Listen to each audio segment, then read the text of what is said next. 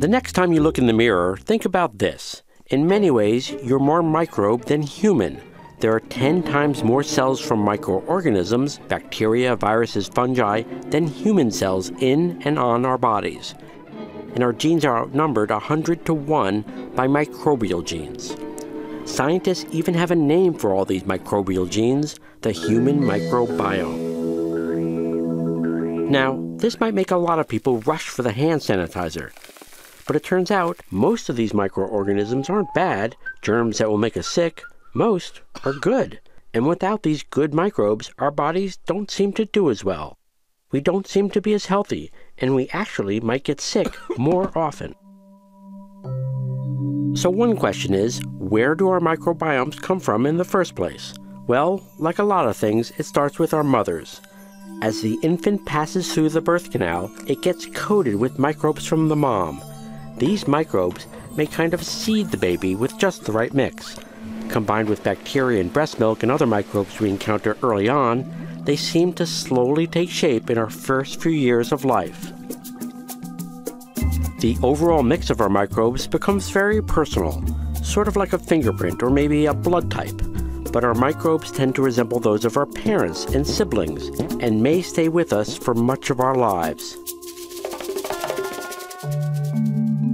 They may also be doing all sorts of things, such as educating our immune cells, like this one, teaching them the difference between things they should fight off, bad bugs that might make us sick, and things that aren't a threat, like our good microbes.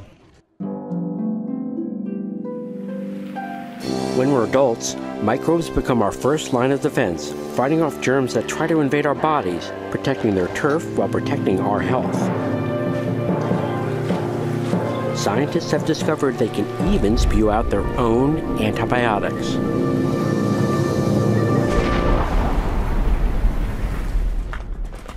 The types of microbes in your body vary depending on exactly where they live, like different ecosystems in nature. There are wet places like our mouths, noses, and armpits, oily places like our scalps and backs, and dry places like our forearms. Different species of microbes have adapted to each of these habitats. The biggest, most important microbial habitat seems to be in the gut.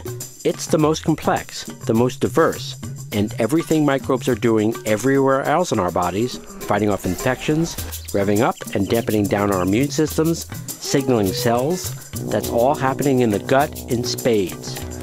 They even seem to help regulate our metabolisms, how much energy we burn and how much fat we store. So if it's not functioning properly for some reason, because of what we eat, antibiotics we take, that may actually lead to all kinds of diseases. Diseases like colon cancer, colitis, maybe even diabetes and obesity. Some scientists think one reason a lot of diseases are increasing is because we've lost key gut microbes. Our microbiomes look far less diverse compared to those of people in less developed countries and earlier generations. And remember how we get our microbiomes in the first place? From our mothers when we're born and from breast milk? Well, some scientists think that too many babies aren't getting that because of all the C-sections and not enough breastfeeding, plus all the antibiotics kids get these days and our obsession with cleanliness.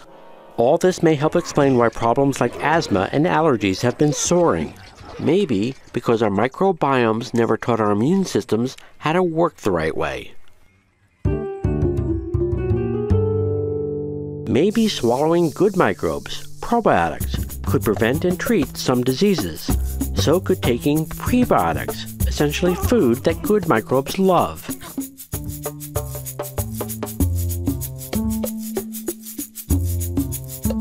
We end our story with a reminder. This research is really new. We still have a lot to learn about what many of our microbes are really doing. But scientists say that it's getting clearer and clearer that the tiny organisms all over our bodies are essential to our health and happiness.